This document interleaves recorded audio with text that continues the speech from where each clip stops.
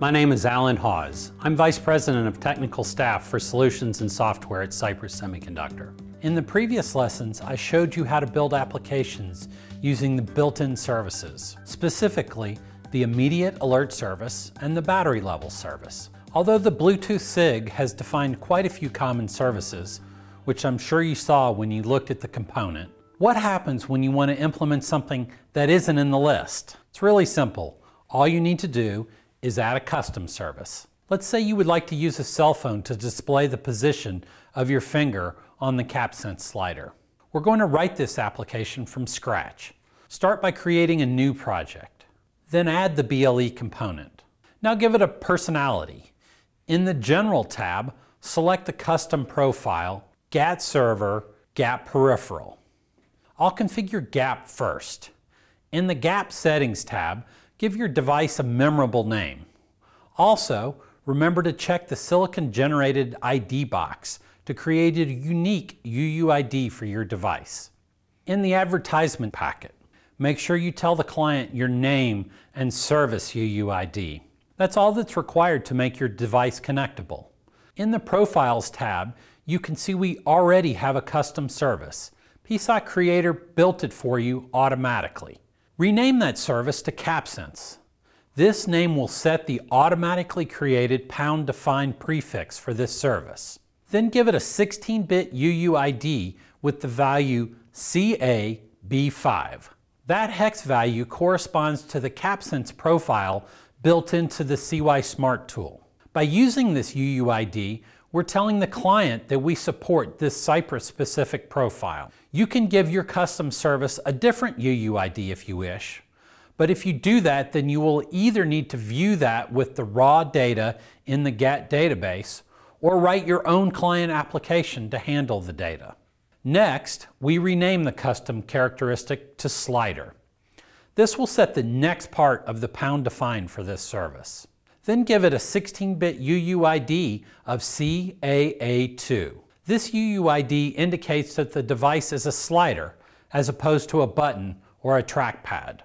In the descriptor properties, check Read so the client can access the data, and Notify to enable the GATT Server notification support. Notifications are GATT Server initiated updates that are sent to the GATT client. We do not need the custom descriptor in this example, so you can just delete it. Finally, add a client configuration descriptor and give it a memorable name. This characteristic is often referred to as the CCCD. The client configuration descriptor is written by the GATT client, the phone, to enable the GATT server, your peripheral, to send notifications of data being changed. That completes the BLE setup. Next, add a CapSense block and set it up for a slider. Rename it to just CapSense to make the generated APIs simpler. In the Widgets tab, add the slider. It defaults to 5 sensors, which is exactly what's on the PSoC 4 BLE Pioneer board. In the pin editor file, assign the sensors to port 2, pins 1 through 5. Your board has the CapSense modulation capacitor attached to port 4, pin 0, so assign it that way. Now, generate the application to check your design and to create the APIs. In main.c, I will create 3 global variables.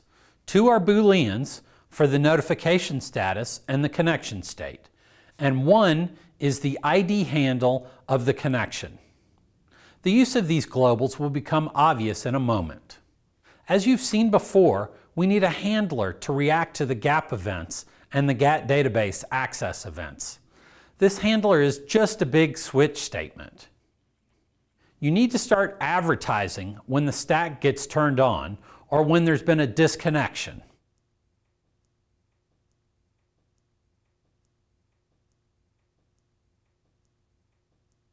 When a connection is made, you assign the connection state global variable. Then you need to handle a write event. This happens after a connection when CY Smart tells the device that it wants to be notified about changes to the CapSense characteristic. You will store what is written from the GATT client into the GATT server database. In addition, you will set the global CapSense notify variable.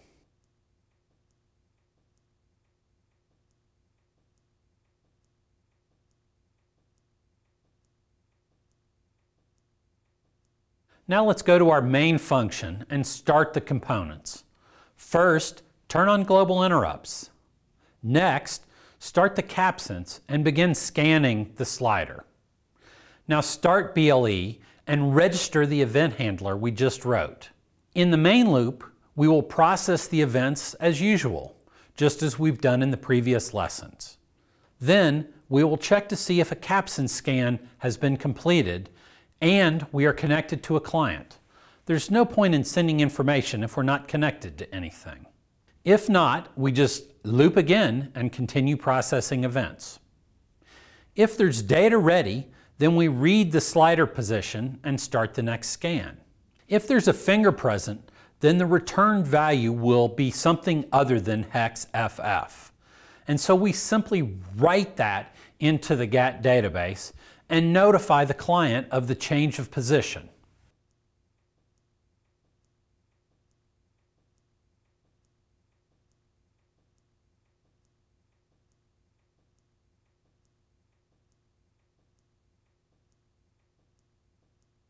If we program the device and then connect to it from CY Smart, you can see that moving your finger along the slider updates the screen. That's pretty cool, eh? As always, you're welcome to email me at allen_hawse@cypress.com with your comments, suggestions, criticisms, and questions. Thank you.